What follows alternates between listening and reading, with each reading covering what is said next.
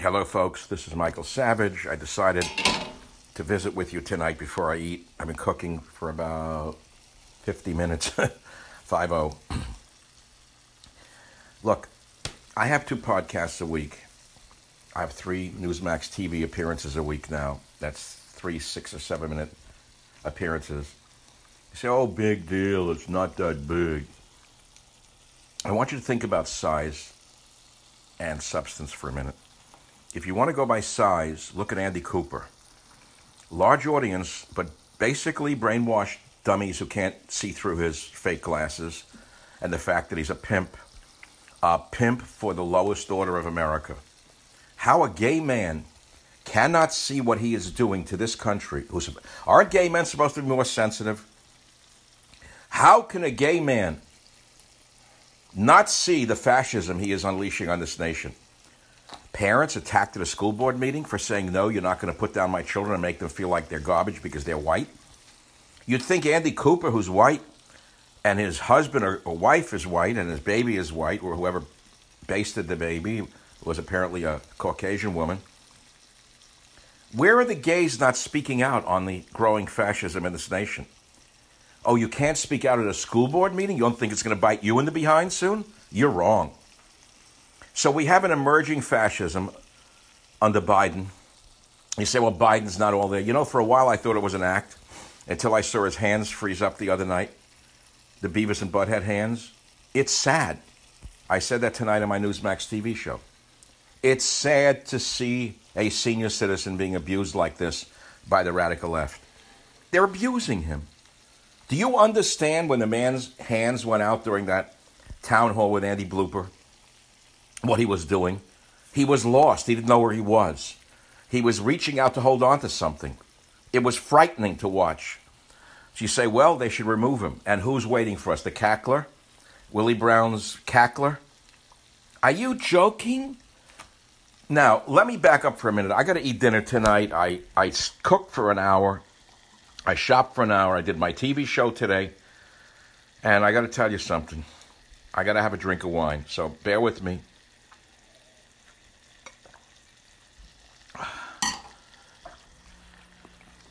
I know what's going on. I've tried to be warning you for 25 years. This is a communist revolution. Listen to me. It is a naked communist revolution. Some of us have seen it before others. Now everyone sees it. Well, most people in the media who are open-minded see it. The man who poisoned America's mind was Bernie Sanders. He is the reincarnation not only of the devil, but of Karl Marx. He is Lenin, he's Marx, he's Mao, he's Pol Pot, that little bastard from Brooklyn, Bernie Sanders. So people say to me, what can you do? Well, what can you do? First, you got to recognize your enemy. Then you got to expose your enemy. Then you got to talk about your enemy. Some of my friends are combat veterans who fought in Vietnam against communism. They have shrapnel in their body. I did not fight in Vietnam. They did, yet they respect and love me. So shut up about this. Just shut the hell up. The men who fought and are crippled from it or damaged from it love me. So you shut up, you left-wing bastards. Just shut up. They know what the battle is.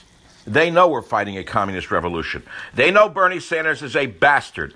They know Occasional Cortex is a greedy, aggressive Hispanic supremacist who is using Bernie Sanders' rhetoric to rip the nation apart and rape it with racism. She is a racist through and through. And Jailapal, the Indian monster, the monster from India, Jailapal, where did this monster come from?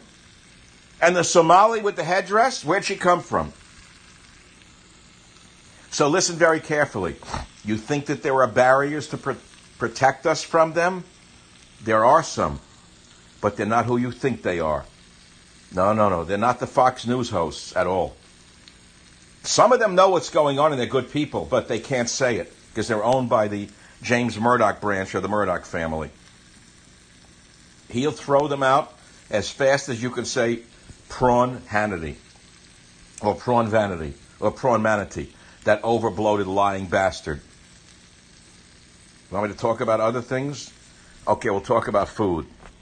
What's the dish called? It's called Michael's Saturday Night Storm is Coming dinner. It'll last me for 2 or 3 days. I'm not even hungry anymore. But it's really a signature dish that I make. Chicken, organic chicken with the bone in, cut up. Gotta have the bone in. The bone gives it flavor. Expensive shiitake mushrooms because I like food and I know food.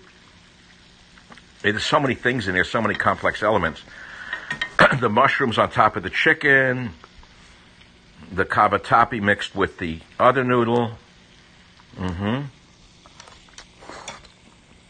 God, it's good. So here we are. And that look good. Now, these look good in the market. You know, they're hard to cook into a dish because the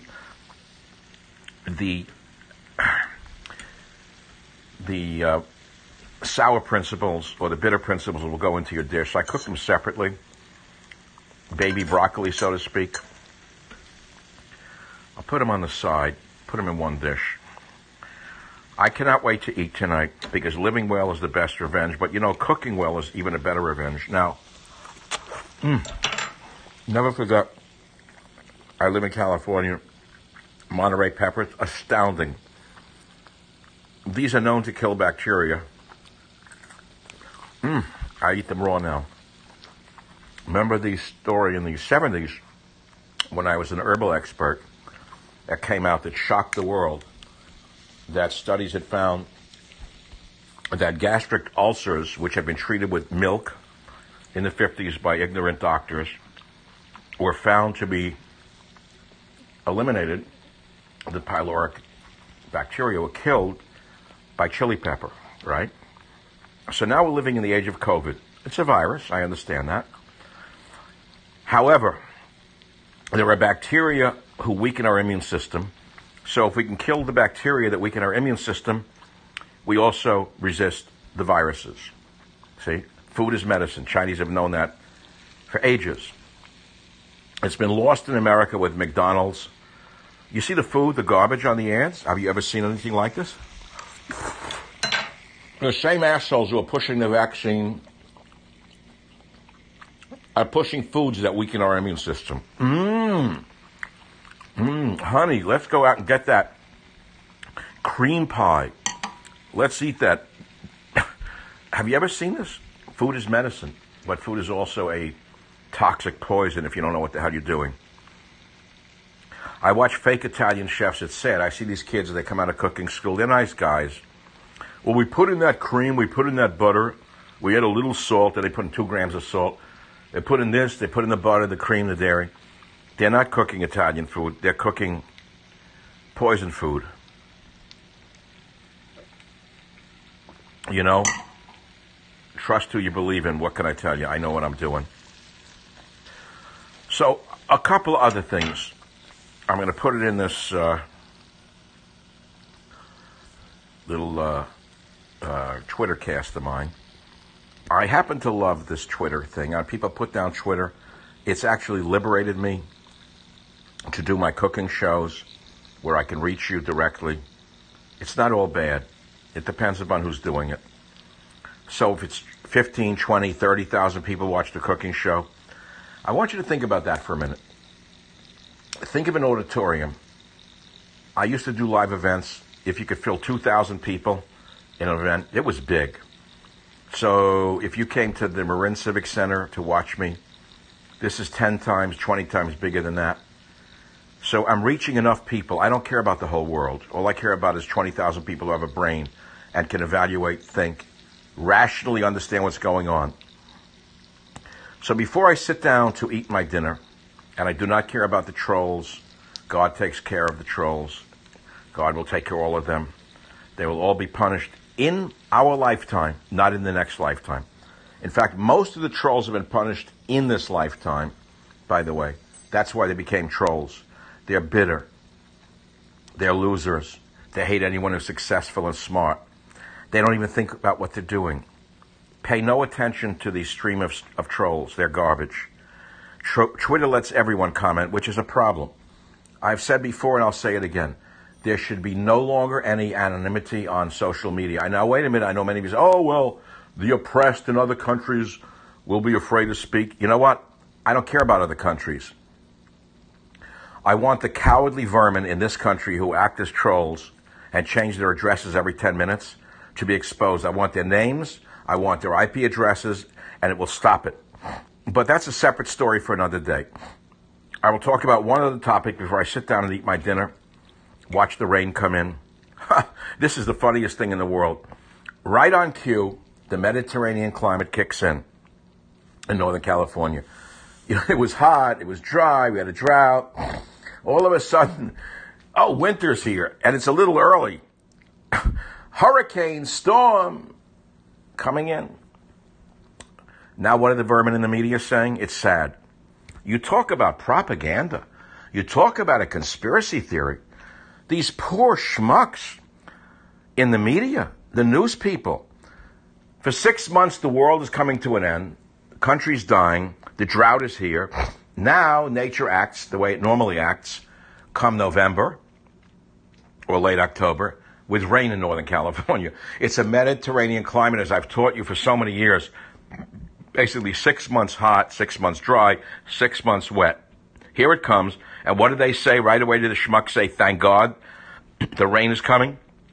No, they talk about mudslides coming, traffic jams coming. And you wonder why people despise and hate the media, hate the scum in the media. Now, those of you in the media who may be watching this, the two of you, you have a choice. You can stand up to the anti-white hatred in the media. You can stand up to the advertisers who are putting only blacks, people with hair lips, Asians. Let's see, what else? Anyone but a white person in an ad. Where are the people in the advertising business who lost their jobs? Where are they? They have the balls to speak out. All the beautiful women who have been pushed aside, they have no words to say. You better start speaking out. You know what? You will be relegated to the ash bin of history by the vermin on the left who are conducting a naked communist revolution. And I'll say that again. I will say it again and again and again. And I want you to pay attention. I'm a nation's elder. I'm one of the elders of the nation who knows what's going on. I don't care whether they agree with me. Hold on, I got to taste this. You see, as it dries out, it gets better. Here's the thing about food. Not only do you know how to cook it, you have to know how to dry it out after it's cooked. You got to let it sit and dry out. See, then it gets tastier. The flavors actually go into everything. I'll put this on. See, I don't want it to now start to steam. I want it to just be warm. The flames are all up. There are people in every nation who respect their elders. I'm one of the elders. I was in the media for 27 years after 2 other great careers. And I'm telling you as I stand here, as all those with brains, knowledge, and historical insights know, we are going through a minor communist revolution, and we are not in the infancy. That's the sad part. Because of Bernie Sanders, that piece of shit, that bastard, you don't know how much I despise that man. I wish God had aborted him at birth. Put that on Twitter. I wish God had aborted Bernie Sanders at birth. That piece of garbage, that communist bastard, has almost destroyed this country by brainwashing over 1 million young people, including occasional Cortex, who knows better. But she is an Hispanic supremacist who is Machiavellian and is moving very rapidly because de Blasio, the naked communist, has just given her $8 billion of the city pension funds. $8 billion to this ass wipe who was a bartender who stole tips to spend on green things. You know what green things are? Nancy Pelosi's Goombas, AOC's Goombas. The Goombas are in the AOC green business. You get it? The green business is bigger than the smuggling of illegal aliens. The green business is bigger than drugs. The green business is the biggest scam in the history of the world. And if you don't believe me, then you're a moron. So I will conclude tonight by saying to you, my podcast on Tuesday, which you're going to have to watch, the Michael Savage podcast, listen to me. I interviewed a former CIA pilot who, by the way, also flew for Jimmy Hoffa. He was Jimmy Hoffa's private pilot. He knows everything. That's right. I have an exclusive. And I asked him about the fall of Phnom Penh in Cambodia and who Pol Pot was. He knows, man. He knows where we are. I regret nothing. And if I could sing, my song would be in French. Je ne regrette pas.